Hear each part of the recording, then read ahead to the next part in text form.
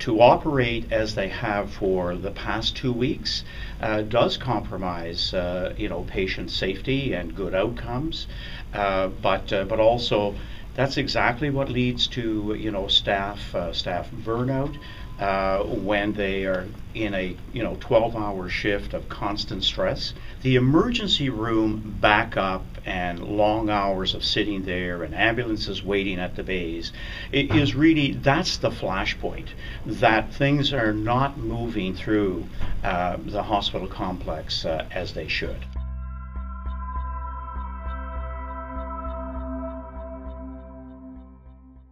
How do you address the immediate concerns, though? In fact, if you go there today, things are much quieter than what they have been.